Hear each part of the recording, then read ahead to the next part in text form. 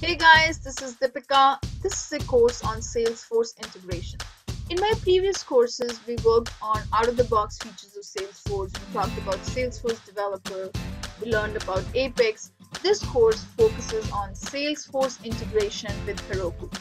There are different reasons to integrate Salesforce with Heroku. For example, data replication, data proxy, etc. In this course, we will explore some of the most important integration methods like Salesforce Connect, Heroku Connect, Webservice Callouts. This course is divided into three main sections. First section covers about Heroku Connect, the second section talks about Salesforce Connect, and the third section covers Webservice Callouts.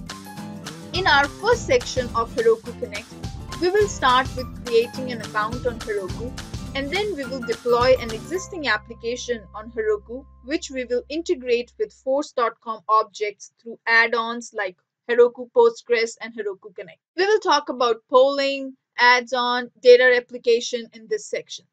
Then we will move to our next section, in which we will learn about what is Salesforce Connect, how is it different than Heroku Connect, how to use Salesforce Connect, what are external objects in Salesforce, and what type of relationship we can build between external objects and standard Salesforce object.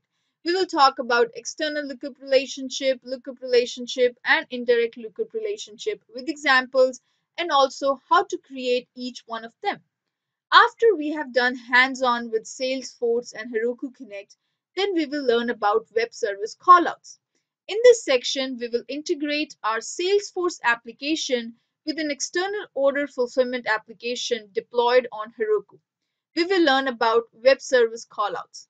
After end of this course, you will be able to integrate your Salesforce application with external application using one of the above methods. You will be able to deploy and create applications on Heroku. This course is complete hands-on, and I will request you to work along with me to understand the concepts better.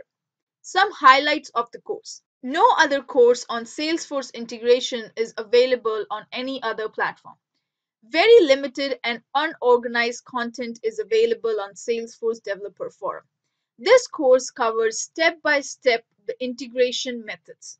So if you're ready to explore this new world of Salesforce integration, come and join me, and I will see you